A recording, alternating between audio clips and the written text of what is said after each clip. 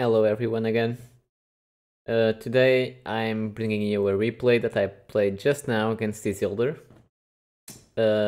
Since it was requested the Austria game versus Soviet matchup, we are going to look into that matchup today. Disclaimer that Isildur did have a full bottle of red wine before this game, so maybe he's not playing at his full capacity right here. Either way, I thought that the early game was good enough to show the fundamentals of a good austere early game. Unfortunately, this replay doesn't get to the late game stages, so I'm probably going to have to do a second video with another replay that does reach the late game stage to more or less explain what to do then. Either way, I think this replay works just fine for the early game, and I think the early game is probably the most important stage of any Company of Heroes match, so it's all good. So yeah, this is an Austria vs Soviet matchup. Isildur right away locks in the meta Soviet commander, I would say. And I'm going to turn the Fog of War. Maybe I'll do it on so everyone has the same kind of vision that I have. So first of all, I'm bringing my Pioneer to the right. It's important that I do this so I can get a hold of this right field. And my MG instantly follows the Pioneer to the same part of the map. I also do here a little cap with the Pioneer and wait for the MG to get there. It's a little detail, but it helps to cap just a little bit faster.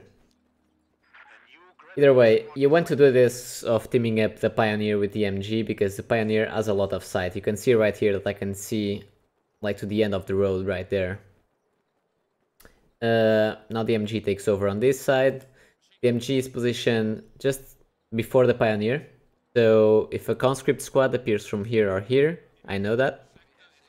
And my Grenadier will just cap these 2 points. It's important because these 2 points give a lot of fuel. That's going to be important for the 2-2-2 timing. It's a bit risky right now that I have all the units separate, but that's okay if you can keep the vision with the Pioneer up. Right now I'm waiting for a conscript squad or engineer squad to come over from here. And my second Grenadier and the first Grenadier will now join the MG so it doesn't get flanked. I also now know that my opponent capped the middle VP, and I suspect it might be a conscript squad. And I know that I haven't seen a squad on the right side, which is unusual. So I know that my opponent is probably has some kind of unit in the center, and most likely 1 or 2 units as well on this side of the map. Which if I take the Fog of War off, that's exactly what he does have.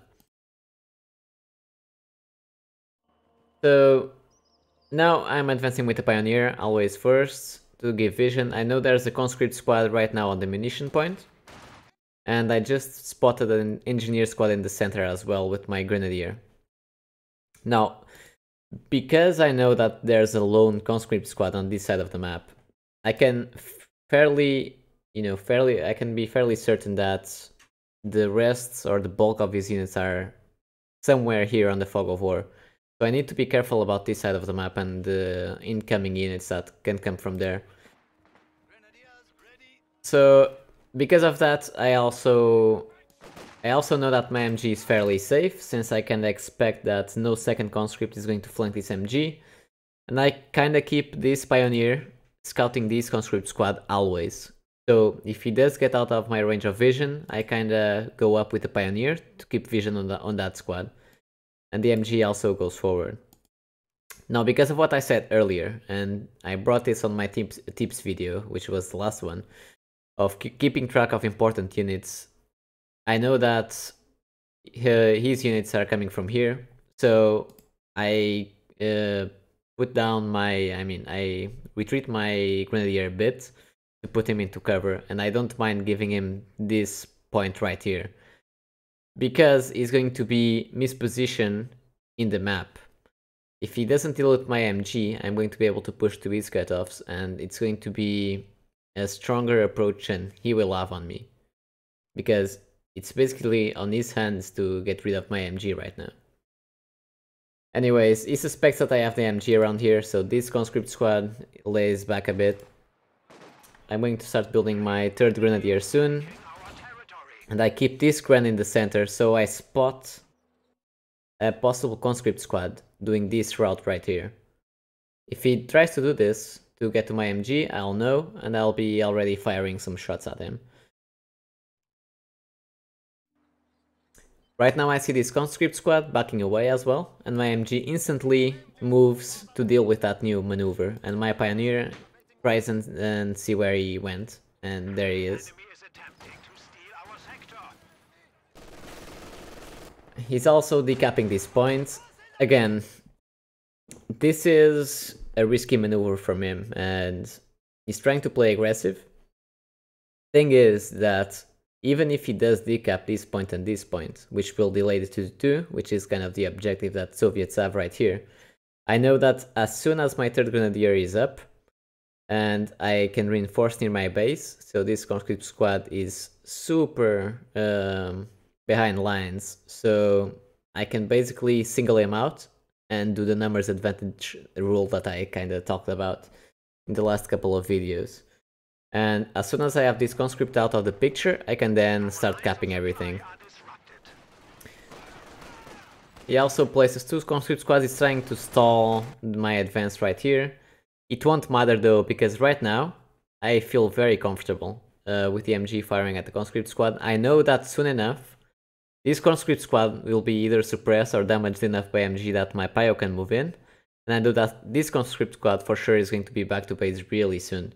And that will soon give me a really big numbers advantage on the field. He also bleeds a bit of manpower right here. I get that conscript back. And this grenadier, instead of going for this point, he just ignores the engineer. Why? Because I want to make a maneuver on this point right here and this point right here, so that I can basically catch up to what he did until now. So if I went ahead and started capping these points right here, the delay of denying his resources would be very big. While if I start already going to his cutoff, I can be sure that I can cut off this whole territory right here, and that I can basically pay off the 2 points that he just cut off from me for like a minute. Anyways, I know that one conscript is back to base. This one just got suppressed from the MG, that happens a lot. Pioneer instantly moves in to get that conscript back to base as well and decap the point. MG moves forward, and he now has to back off from the center. And this is what I meant. MG coming forward, supporting, he has to back off yet again. Grenadiers come forward, and this is a very hard position for the Soviet player to dislodge right now. He has a flamethrower, but he can just kinda kite that away and keep at a distance. I also start backcapping just with 1 grenadier. And why am I doing this? Because I know that I have a very good position on the front line right here, and I also know that I placed 2 units that he had on the map back to base, so I can be comfortable also using a grenadier now to slowly cap away his points. Unfortunately, he did a good defense here, and he had 2 units ready for the cutoff maneuver, so I couldn't do that. He also has an engineer behind my lines, which I need to deal with. And right here, this is an engagement he's always going to lose. It's always a matter of time. That's the thing Austria is really good at, is you need to be really patient about the engagements, because it's like at some point the bubble is going to burst and you're going to win the engagement because you can't hold the long range engagements for long. That means that you just need to be patient and wait for the MG to suppress or the Grenadiers to eventually chip away at the conscripts, and then you slowly move into the closer to his cutoffs and get his resources. Obviously the Grenadier is going to win this engagement. He just decapped the point for about 20 seconds. He also tries to do a flank maneuver.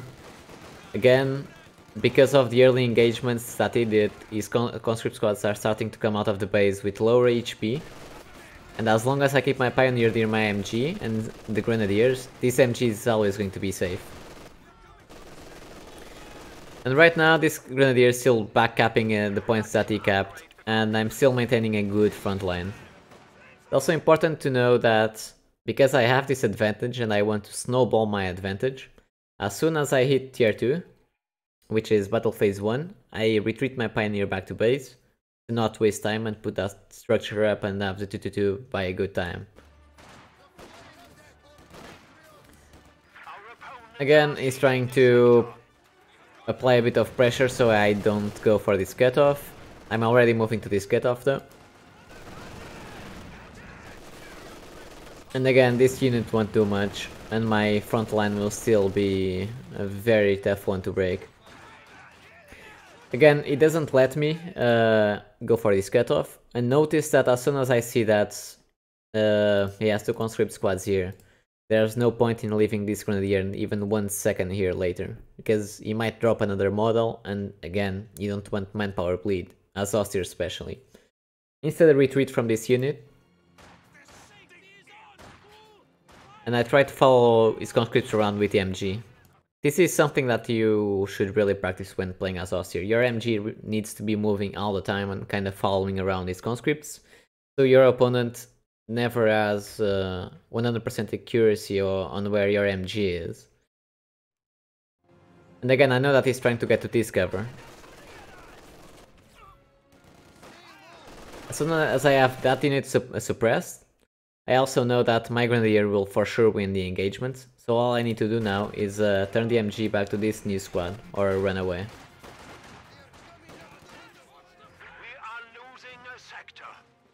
And here I'm trying to bring his conscript squad a bit more to the right, so it doesn't influence this engagement right here.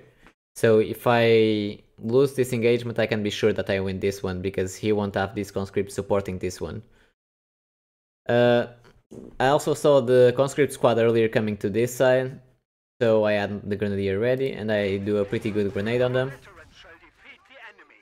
And I go for his cutoff again, because this conscript is trying to chase away the MG, which is now back to base.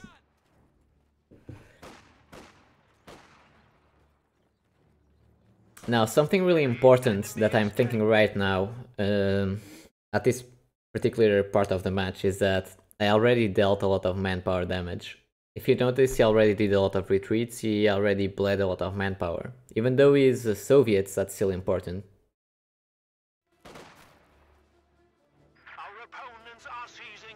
Now, I have the 2-2-2 out by a really good timing. And I'm also building the medic bunker, because I know that I have some low health units. And because of that I know that I might bleed more manpower and I want to preserve the manpower, I insta-retreat this Grenadier as well, because he's not going to do much here. Even if he wins this engagement, it won't accomplish much, he probably has new units coming out from base. Pio kinda trying to stop the sandbags from going up.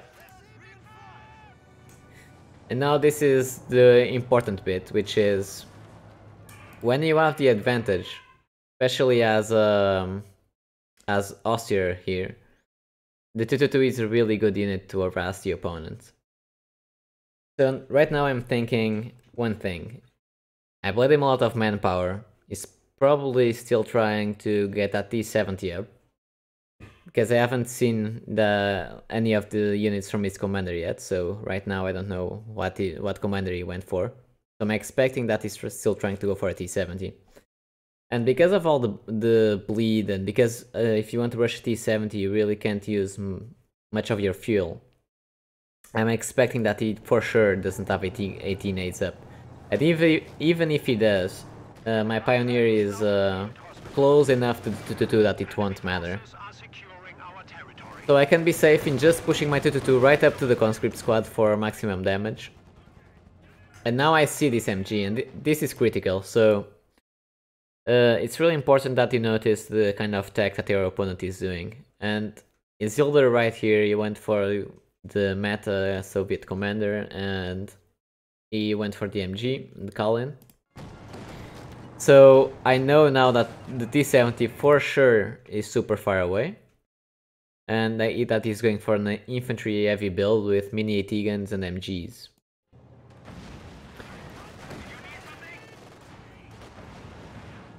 Right now I'm just harassing with the 222. In the center, he's trying to do a push. Conscript suppressed. He still gets around this MG.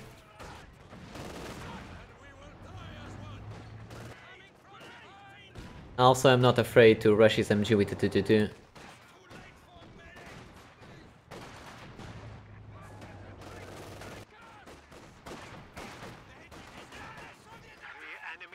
And right now what's in my mind as well, since I went for this commander that you can say is like the meta Ossir commander after Ostrupen were nerfed, and this is the balance preview.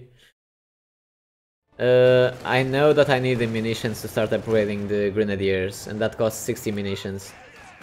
So notice that even though I could have grenaded this conscript squad, I don't, because I want to start scaling up my Grenadiers. Again, instantly, I don't care that he's decapping my fuel on the right. I just care about his cutoffs. Again, I know that he probably doesn't have AT grenades because of all the bleed and position he's in, so I just rush my 222 near the conscript squad. And I now see the mini AT gun as well. And this tells me, again, that my unit composition right now needs to be full-on anti-infantry. Notice that I didn't even start building a pack at any point right here, because that would just give me a useless unit.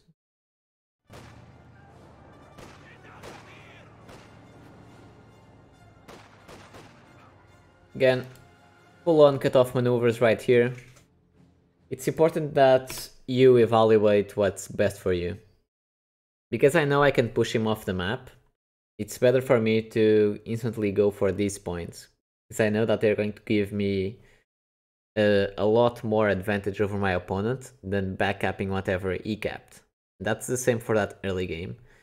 If you can cut off, it's much better than just backcapping whatever he capped. You just backup what he capped if you know that you can't push him off the map or even get near any of the cutoff points. Mine goes off. 2 getting repaired as well. Again, I know that I can't win this engagement, so instant retreat right there. And now I go to deal with the unit that he has on the right. And this Grenadier will try to stall and give me vision of his units.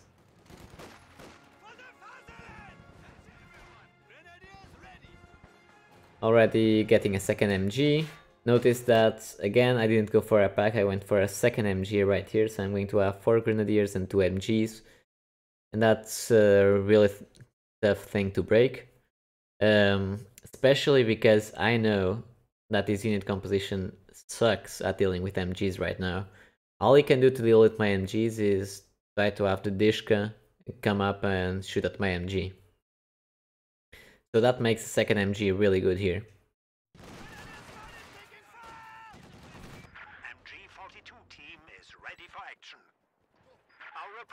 Again, instant retreat, I don't bleed manpower right here. Grenadier is at half HP, I just get him back to base. I keep my Grenadiers in cover and at long range, and I keep my 222 being annoying, always trying to bleed him. I also spot the AT gun right there. So I bring the 222 over to this side, so that the AT gun has to follow my 222. He's also trying to fire through the edge row, which isn't easy. He does get the shot off. And notice that I now have my first Grenadier upgraded, and now I can start being really aggressive. So, one conscript just went back to base, another conscript is right here. I also know that his Dishka and his engineer is right here. And I know that he just has this soul engineer right here. So this is a prime opportunity to try to get a hold of his AT gun or get it to back off, and that's exactly what I do. Again, it's important that you keep track of where his units are, so you know where he's weak at.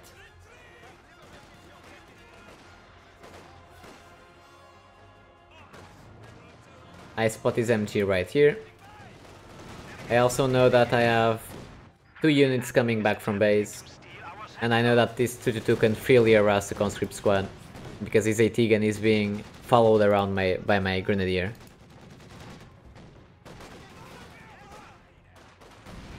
Again, I try to retreat right away right here, but he still gets the burst off. But you want to retreat as early as possible right there. Now he needs to get his MG back to base. It's getting fired in two fronts. I'm also bleeding his conscript squad right here.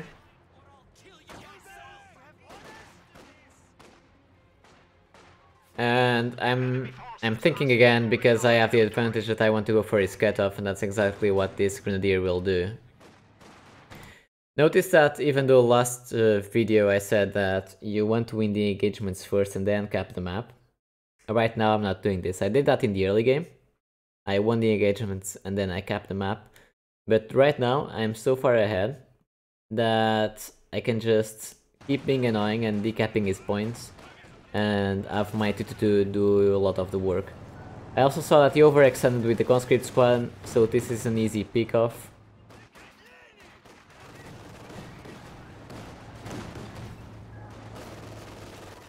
And there we go.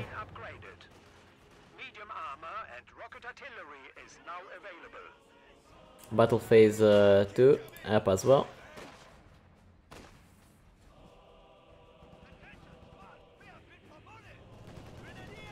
Again, decap. I'm suppressed, I don't want to bleed manpower, so I retreat to squad instantly. MG is... if you have two MGs and you have this kind of advantage, it's very nice to always put them in a corner of the map. And if your opponent wants to get this side back, then he needs to send two squads over. And that's really annoying for him, because he can't do any meaningful progression on the other side of the map if he has to send two units to a corner. I see that he wants to kill my 2-2, so I just back off. Again, reinforcing.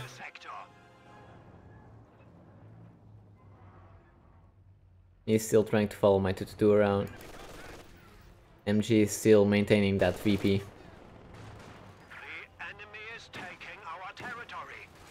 This Pioneer bleeds me some manpower, but it's still worth it. I just spot where every unit is. I know that the MG is right there.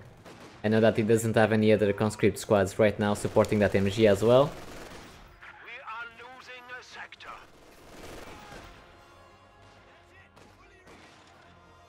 And now I start to do a pincer maneuver, kinda. This Grenadier just got this one back to base. I can expect his MG to be around here and trying to move here to defend the cutoff. So these two are going through the front line, you could say. MG bunches up. This is an easy grenade.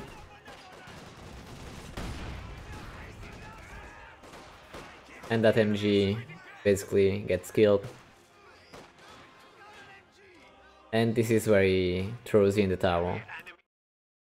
So, to kinda do a little resume of what happened and what you should do early game as Austria. Again, this replay didn't go to the mid game and didn't go to the late game. And I would say this is kind of like a perfect start for Austria right here. Which is why I picked this replay and not another one.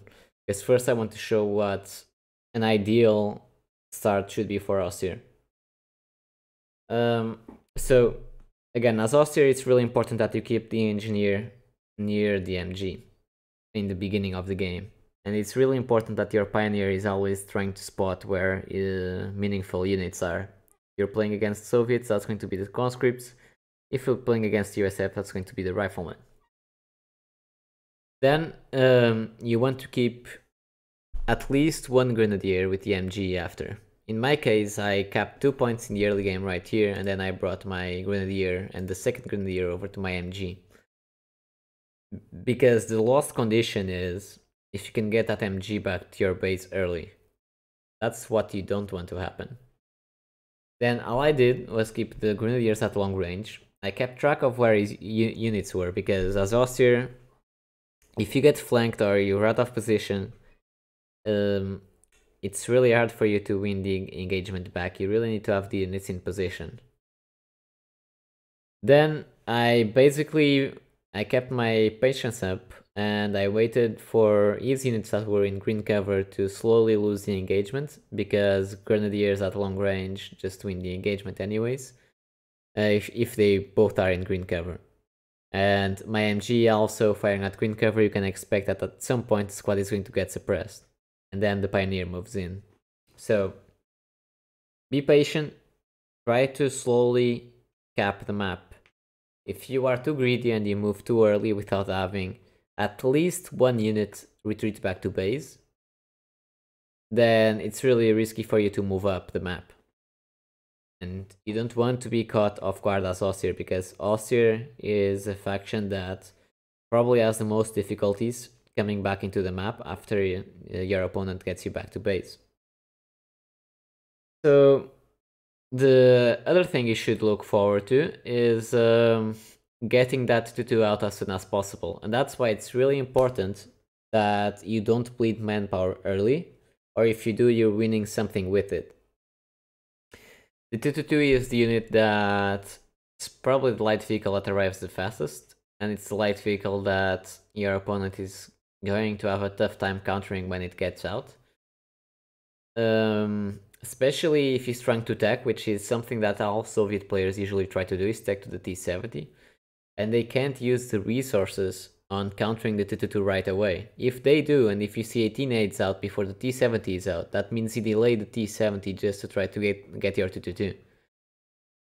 And even if you lose the 2-2 because of that, it's not that bad that you lost it because he teched the 18 aids, because that means that his big unit is delayed.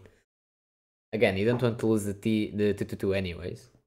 But yeah, the 2-2 is also a very good way to bleed your opponent, and again, kind of scout him out on what he's doing tech wise. Now, usually the game doesn't go this well. So that's the idea that you have for the first 10 to 15 minutes of the match.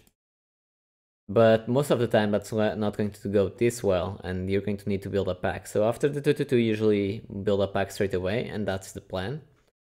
And if you pick this commander, then you want to start also avoiding munition losses, so you can have the Grenadiers be upgraded to a 5-man status. So yeah, that's what I want people to take away from this replay in the early game for Ossier.